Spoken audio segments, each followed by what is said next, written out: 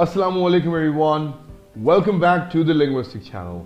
I know I'm not making videos very frequently because there are some things, my schedule is a bit busy at this time. So I cannot, come every day or upload a video every week. But here we are with another important and amazing video of the parts of speeches, right? In this video, we'll be learning all 8 parts of speeches. कितने parts of speech होते हैं? 8. कौन कौन से होते हैं आज हम उस वीडियो में देखेंगे. Okay, so the first thing first, content. क्या क्या पढ़ेंगे? कौन कौन से parts of speech पढ़ेंगे? Verbs, nouns, adjectives, adverbs, pronouns, interjection, conjunctions and prepositions. ये 8 parts of speeches हैं जिनको हम आज thoroughly पढ़ेंगे और उनमें देखेंगे कि how they're used. देखें इन सब की भी अपनी अपनी kinds हैं. Everything is a part, but I'll make sure कि मैं आपको उतना समझा दूं कि आपको इनको पहचानने में या इनको इस्तेमाल करने में कोई प्रॉब्लम ना हो. So here we go with the first thing, verb. What is a verb? Verb describes an action or experience. कोई भी काम is a verb. For example, run, walk, drink, open. कोई भी काम होगा उसे आप verb कहेंगे. जैसे कि आप सुन रहे हैं, मैं बोल रहा हूं, आप देख रहे हैं. These all, like whatever is happening, it is a verb. उसे हम verb कहते हैं. Let's take some examples. He ran to office because he was late. Right? Hira ran to office because she was late. अब यहाँ पे you see ran is what? It's a verb. क्यों? क्योंकि हिरा ने क्या किया? हिरा भागी. तो जब वो run आएगा तो run is a verb, right? She was late was a state, right? Then another example is John loves to bake cookies. अब यहाँ पे you see there are 2 verbs, love and bake.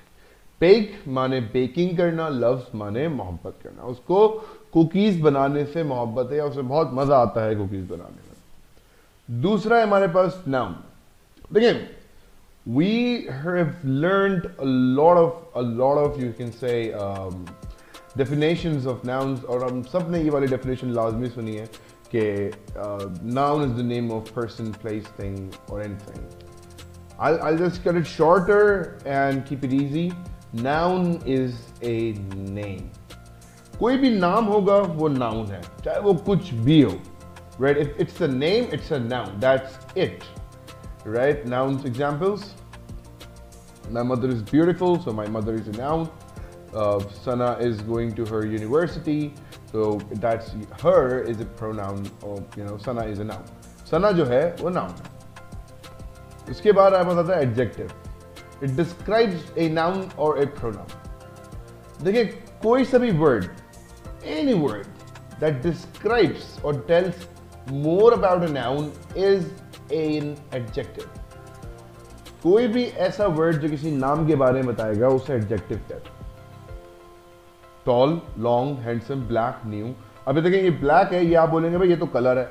अब मैं बोलूं द रूम इज ब्लैक, तो अब room describe कौन कर रहा है? ब्लैक. तो ब्लैक जब डिस्क्राइब कर दे तो it becomes an adjective, right? So this is how every noun is somehow an adjective as well because everything describes another thing. Example लीजिए. My friend has an expensive car. He is a good student, right? अब expensive is describing the car, so it becomes an adjective. Good is describing the student या फिर he, क्योंकि good जो है वो दोनों से ही relate कर रहा है, he से भी और student से भी. So this is how good is an adjective. So any word that tells more about a noun or a pronoun is an adjective. बस. Adverb. अब इसमें लोगों को कंफ्यूजन होते हैं भाई adverb of frequency, adverb of time, adverb of place, फला फला फला फला. By keeping things very easy. Add. You see this AD. एक D कम है इसमें. बाकी you can do it like add verb. Verb के अंदर जो meaning add कर दे that's an adverb. जो किसी verb के बारे में बताए that's an adverb. किसी verb क्या होता है हमने पढ़ा था पहले? काम. Yes. तो काम के बारे में बताएगा तो वो adverb कहलाएगा. Describes a verb, another verb, the verb that tells how often, where or when a thing is done. कोई काम कब, कहाँ, कैसे हो रहा है, कितनी दफा हो रहा है, उन सबको एक adverb बताता है. Adverb की my friend always works. This is going to be works. There's a typo mistake, right? So my friend always works on time. वो हमेशा, अब देखें हमेशा क्या करता है, हमेशा काम वक्त पे करता है. तो always is describing work, right? The next example is he is sleeping at home. भाई वो सो रहा है, कहाँ सो रहा है? At home, घर पे सो रहा है. तो he is sleeping at home. तो at home जो है वो ऑब्जेक्ट नहीं है. बहुत सारे लोगों को कंफ्यूजन होती है कि भाई at home ऑब्जेक्ट है या he is going to school, तो स्कूल ऑब्जेक्ट है. तो भाई वो ऑब्जेक्ट नहीं है. That's an adverb of place. जैसे कि अगर मैं बोलूं कि भाई I upload video every week, तो इसके अंदर every week जो है वो ऑब्जेक्ट नहीं है. every week जो है वो adverb है, क्योंकि वो बता रहा है कि भाई मैं कितनी दफा वीक में या महीने में एक वीडियो अपलोड करता हूं. Pronoun replaces the name of a person, place, thing or idea in a sentence. ऐसी चीज जो आपके नाम को चेंज कर दे. He, her, it, they, she. Example लीजिए. Quaid-e-Azam was a great leader. He worked hard and sacrificed everything for the cause of Pakistan. अब यहाँ पे आप देखें Quaid-e-Azam जो कि एक नाउन है, इसको किसने रिप्लेस किया? ही ने. He worked. अब यहाँ पे हम चाहते तो Quaid-e-Azam भी लिख सकते थे, but we did not write it. We wrote he, तो he replaced Quaid-e-Azam. This is how it becomes a pronoun. Hania is an optimist. She never thinks of negativity. तो हानिया के बारे में बात हो रही है कि हानिया जो है बहुत ऑप्टिमिस्टिक है, वो कभी भी नेगेटिविटी के बारे में नहीं सोचती. तो she, right? Next is interjection. ये सिंपली आपके एक्सप्रेशंस होते हैं, इमोशंस होते हैं that you show with an exclamation mark. Wow, ouch, ah, oh, whatever, right? जो भी आपका can say expression हो. Example लीजिए. Amazing, you did it. Oh gosh, I'm trapped. Conjunction, इस पे मुझे इतनी ज़्यादा explanation में जाने की ज़रूरत है नहीं, क्योंकि ये interjections are basically expressions जो आप देते हो. ठीक है, जैसे कि आपकी अगर खुदा ना खास्ता पैर पे कभी तो आप क्या बोलते हो? Ouch. So that's an interjection that you're using in your sentence. इससे आपकी जो writing होती है, if you're writing something, so it becomes like very active. I mean, you can say attractive. Here, conjunctions, the second one, connects words, phrases or sentences or clauses. ऐसे अल्फाज जो sentences को आपस में जोड़ते हैं, combine करते हैं, मिलाते हैं. अब आपको मैं एक sentence देता हूं कि भाई my name is Hussain and I am an English teacher. आप मुझे इसका जवाब दीजिए कि इसमें कितने sentences हैं? 2. That's wrong. इसमें 2 नहीं, एक सेंटेंस है. क्यों? क्योंकि वो सेंटेंस मैंने कंबाइन कर दिया. He hates to travel but loves to listen music. अब ये पूरा का पूरा एक सेंटेंस है, 2 सेंटेंसेस नहीं है. क्यों? क्योंकि जो बट है इसने इन दोनों को ज्वाइन कर दिया. उसके अलावा she is doing her work and her friend is disturbing. तो अब ये भी एक सेंटेंस है.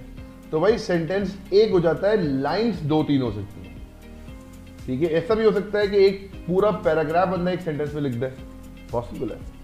ठीक है, तो conjunction came out of the word conjunct. Conjunct का मतलब होता है ज्वाइन करना. अब जब आपने एक चीज को ज्वाइन कर दिया तो क्या हुआ? वो एक हो गई. Last one but not the least, preposition. ये सबसे मुश्किल टॉपिक है. इसके ऊपर मैं एक बहुत ब्रीफ वीडियो बनाऊंगा इंशाल्लाह बहुत जल्द. I am just working on it. It's taking a lot of time, क्योंकि उसके अंदर आपको इन, ऑन, एट और preposition of place, preposition of time, preposition of month, पता नहीं क्या क्या उसके अंदर है. और it's just like it's taking me a lot of time to complete that. तो बहरहाल अभी हम इसको थोड़ा सा डिस्क्राइब करेंगे कि भाई प्रीपोजिशन होता क्या है. देखिए, प्रीपोजिशन डिस्क्राइब करता है आपका time, place, direction. It is use before a noun और अ प्रोनाउन. ये ज्यादातर प्रोनाउन या नाउन के पहले ही आता है. और डायरेक्शन जगह बताने के लिए होता है, टाइम बताने के लिए होता है. एग्जाम्पल्स हैं under, above, during, in, on, eight. Sentences देख लेते हैं इसके. He is in USA, United states of America. She is sitting at the reception.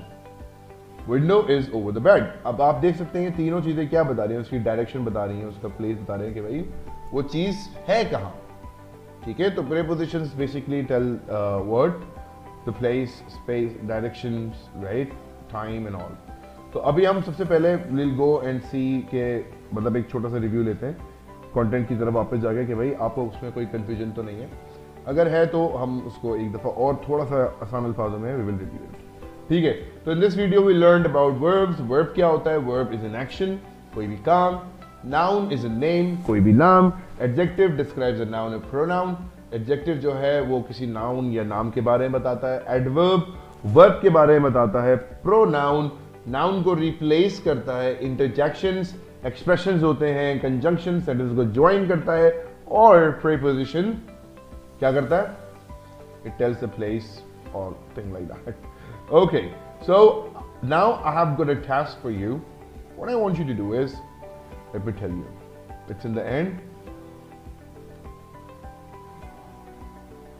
Okay, so here we are. So it's your turn. Can you write a paragraph including all 8 parts of speeches? Write in the comments below. एक paragraph आपने लिखना है comments में ताकि मैं उसको पढ़ सकूं, उसको देख सकूं कि उसके अंदर क्या मतलब गलतियां हैं, क्या चीज़ बेहतर हो सकती है। If you're using all parts of speech, if you can do it now. Good luck. Thank you so much for watching. Allah Hafiz. Don't forget to subscribe if you haven't done it so far. Goodbye. Allah Hafiz. For more videos, please subscribe our YouTube channel and don't forget to press the bell icon.